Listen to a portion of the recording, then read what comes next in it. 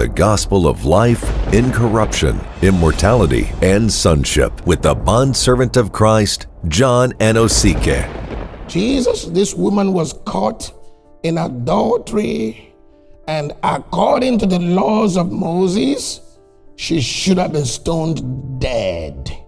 What do you say? The Spirit of the Lord took me on a vision in the past, in that scripture, into the volume of that scripture, in the realms. I realized that they knew that that woman had a tendency of being weak sexually. So they set her up. It's just like a man of God is genuine and somebody set him up and he falls for it and they recorded it. And they want to depict that man of God as sexual and immoral. So they use that evidence to circulate it all across the social media to tarnish the reputation of that one man of God. It could be one mistake that he made. So the entire setup was not for the woman, but the woman was just the victim, was just the object that was used to see what can they do to catch Jesus with some kind of guilt. They just want to see what to do to bring Jesus and have evidences or something against him. Because they're trying to say, if he now goes against the law of Moses, we're going to hold him. We're going to put him where he belongs. And then Jesus knew what that was all about. Christ knew that it wasn't about the woman. It wasn't about holiness. It wasn't about repentance. They're not interested about the repentance of the woman. They were not interested about the repentance of the woman. They were not concerned about using the laws of Moses to bring her to conviction. Rather, all of those scenarios was to implicate Jesus and have evidence against him and reasons to deplete his influence in the society. So that's why we must be discerning. It is not every gossip out there makes a man of God immoral. Jesus discerned. He said, I am he that was. I know the secret. I know the past. I know yesterday. I know today. And I know tomorrow. So you can trust the judgment of Christ. Say amen to that. So Jesus, in his infinite potency and power, tapped into the memory boxes of everyone wanting to accuse the women. And then he provoked, he reminded them, he began to play when they all committed the same adultery. Oh, he said, if you are without the same sin, cast your stone first. Because my word is pure. I want to kill flesh. I want to kill sin. I want to kill adultery. I want to kill anything sinful. Yes, it's true. But the purpose for which you want to kill this woman, you're guilty of it. Now, if you are the first here that has no such type of sin, cast stone first on this woman. And then it transfigured. He teleported into the realms of the human memories and began to write on the ground.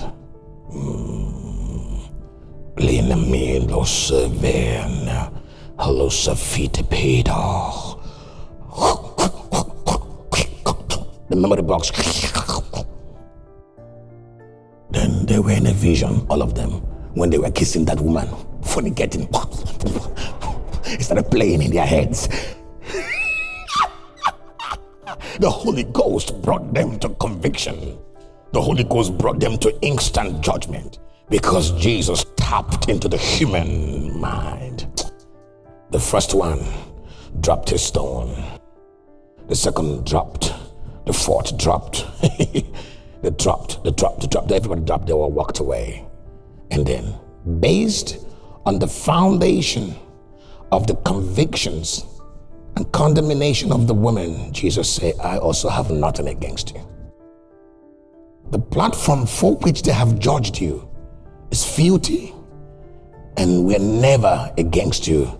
They wanted to use it against me. And because they have suffered for my sake, I exempt you.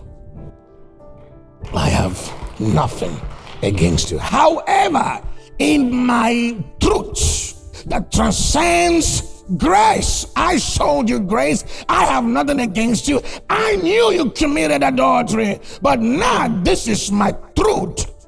Rising above grace, go and sin no more.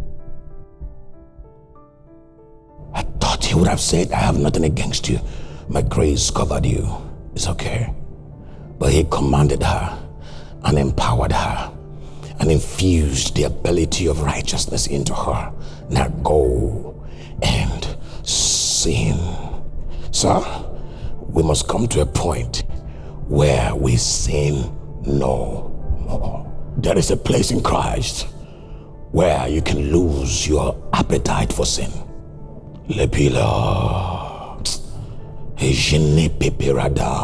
It's not by power, it's not by might.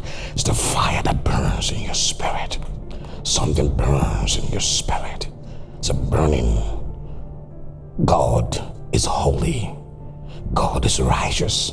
God is spotless. God is sinless. So when a man has stepped into God and God has stepped into a man, he will lose his ability to sin. But it takes a level of tribulation, because the woman came at the point of death. Oh, you're not hearing me now. Have you seen that it takes death to step into sinlessness? Because the Jews were killers in those days. You're not hearing me now.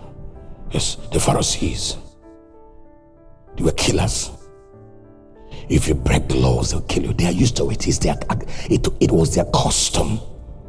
They killed Stephen. They stoned Stephen. Paul was a Jew. Saul then, he was a Jew, was a Pharisee. He killed Stephen. So their law kills. In one of the days, they killed Paul. They stoned him. So they were killers. So to kill was easy. So the woman had in mind that she had come to the end of her life. She would have been killed, not because they really wanted to kill her. They would have killed her for the sake of Jesus. So that unlocked the dimension of holiness and deadness to sin. You must come to the point of death if you must overcome sin. Lord, show me the way of death.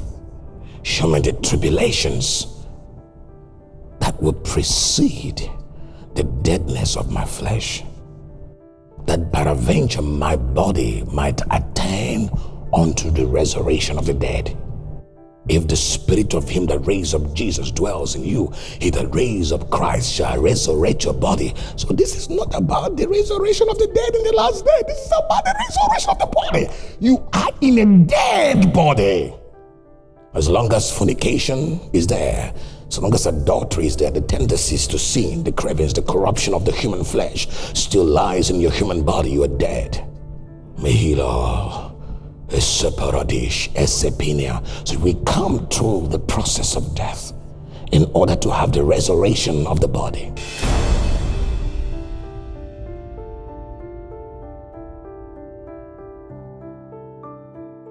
Special announcement from the Office of the Bondservant of Christ, John Anosike. Please beware of fake accounts on social media, be it Facebook, YouTube, and all others impersonating the man of God, asking for funds from people. Please note, Pastor John does not have any orphanage in Nigeria or in any country, nor does he ask anyone to donate to any orphanage. Also note that the only official page of the man of God, Pastor John Anosike, is the one with over 451,000 followers. Our YouTube channel also has over 155,000 subscribers. Note that the man of God does not chat, send friend requests, nor inbox people on social media, be it Messenger or WhatsApp. Therefore, anyone doing such is false and should be treated as such. This is a notice that you are informed and sensitized to be alert and vigilant. Stay connected and keep subscribing to the teachings of the bondservant of Christ, John Anosike.